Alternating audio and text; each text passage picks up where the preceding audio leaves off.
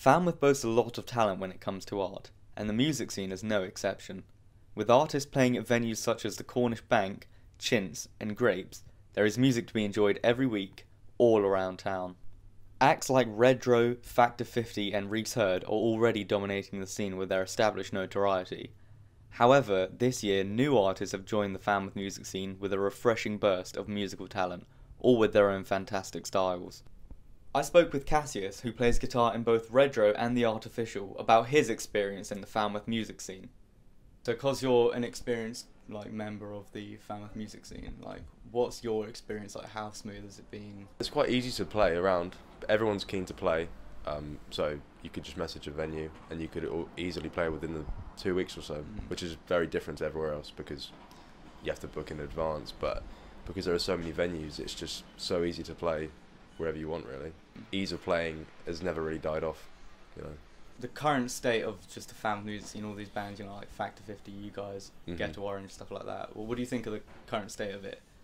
It's great. I mean, there's such a diverse range of different bands and artists, which, you know, it's because Falmouth's such an arty place. It's so nice to have this range where you can just go see different artists in different genres. Other acts, such as Keimer and Ghetto Orange, are relatively new to the Falmouth music scene, but are quickly making a name for themselves with their fantastic performances across town. To find out what it's like to be a newcomer in the Falmouth music scene, I spoke to hip-hop artist Ghetto Orange about his experience.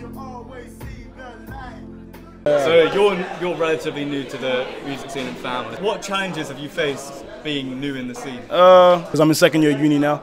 The first year, didn't really do anything. It was just like COVID, so we couldn't do anything. But this year, booking spaces and getting on time and rehearsal.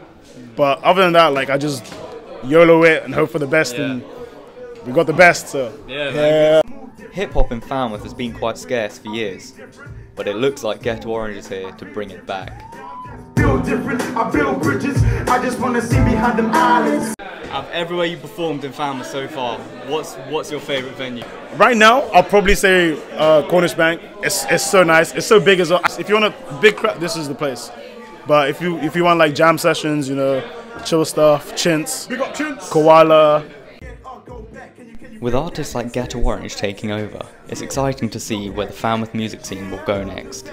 I don't mean something to you, but I know what it means to me and whoever I wrote it for. So yeah, it does influence. You got to take influences, man. No influence, no soul in your music.